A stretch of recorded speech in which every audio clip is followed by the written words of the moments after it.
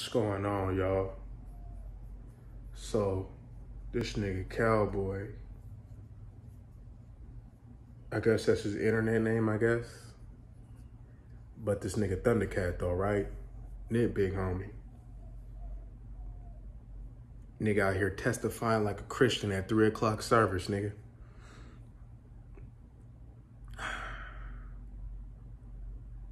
Cuz wrong.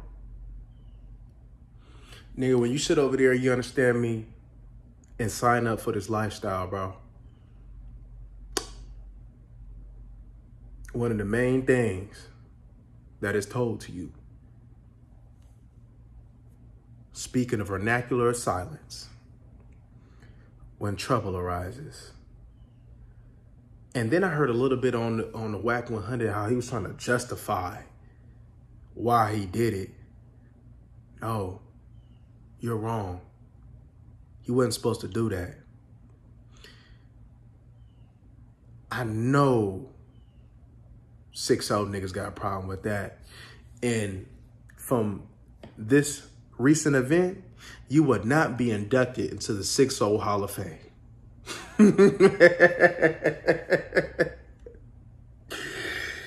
You was wrong, bro. There ain't no justification for this shit, bro. You supposed to speak in the vernacular of silence at all times, my nigga. You hopping on the stand. I don't give a fuck what you thought your reasoning was for. You was wrong. Nigga, you are considered a rat. And then you had the nerve to sit over there and hop on the clubhouse to talk to another rat to explain why you did what you did. And the reason why Whack ain't crucify you is because he is one himself. And Whack 100 would not be going into the Pacoma Piru Hall of Fame.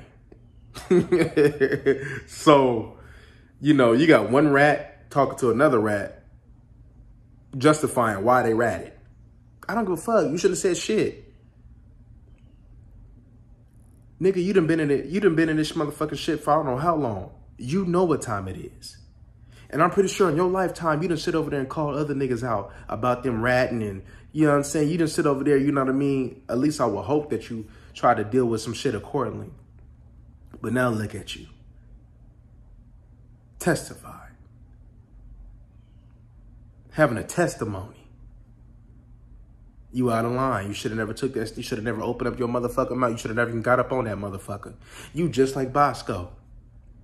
That nigga Bosco should have never sitting over there, nigga, got into this shit. He would not be inducted into the Queen Street Hall of Fame, nigga. How the fuck you gonna sit over there? I don't give a fuck. Your career was over, nigga, before it even started.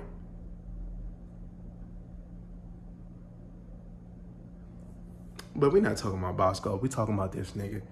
And with this nigga, there's no justification for it. So you deserve the consequences for your actions, nigga. I knew he was on some fuck shit when I seen this nigga sit over there, you understand me, and came on, was it No Jumper with that blue and red bandana jacket. I seen like a little clip of it. I knew he was on some fuck shit. And there was just something about that nigga that just never seemed right to me.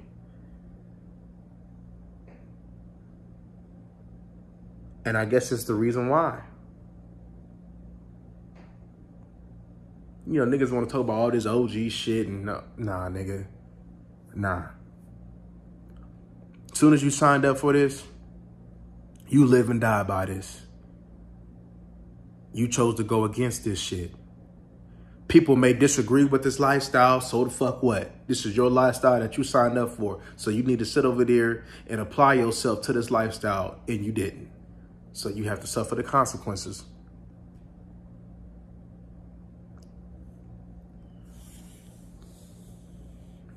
Will he suffer the consequences? Probably not.